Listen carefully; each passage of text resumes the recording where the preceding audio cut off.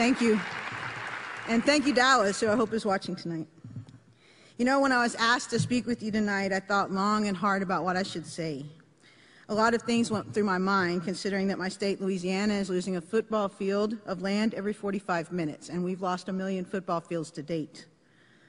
I could go into how the rising floodwaters entered my home a year ago last August, and then again in that following May, that the storms are getting more frequent, more intense, more costly, and more deadly. I could tell you how the photo behind me is of the Atchafalaya Basin. It's the largest natural swamp in North America, and I would certainly throw in that it is the most beautiful places on earth. That's my swamp.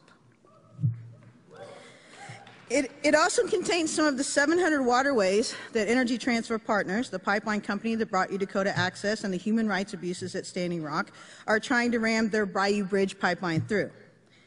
They are also endangering the drinking water of 30,000 people, including the water of the United Homa Nation.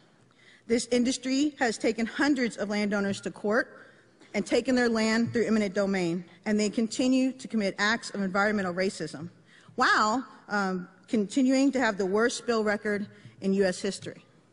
But then you can learn that at nobvp.org. So I decided what I'd rather tell you about is how we're building a sustainable community in South Louisiana. Yeah.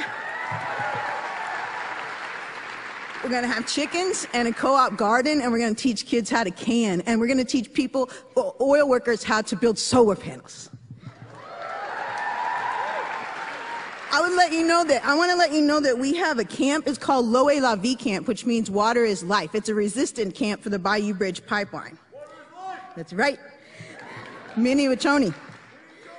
The more and more people are standing up to be water protectors too, to monitor our endangered waterways. And I would tell you that the Freetown, St. James community, that they're standing tall. That the people in the basin are fighting back.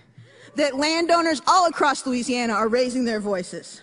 That every day, more and more people are saying no more. Brothers, sisters, fathers, mothers. The resistance in Louisiana and in the Gulf of Mexico is strong, and it is growing.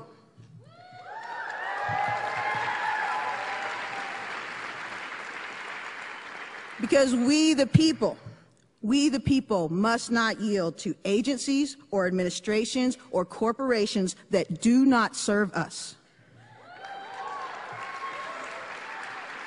Rather, we must rise like the waters.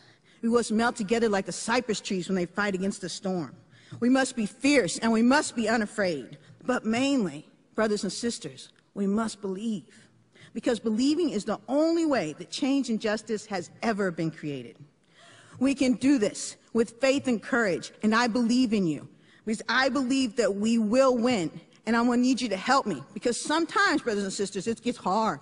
You know it gets hard, right? And sometimes maybe we're too tired and we don't think we have the will to go on.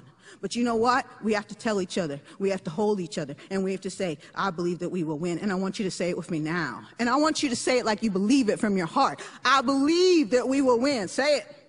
I believe that we will win. Again, I believe that we will win.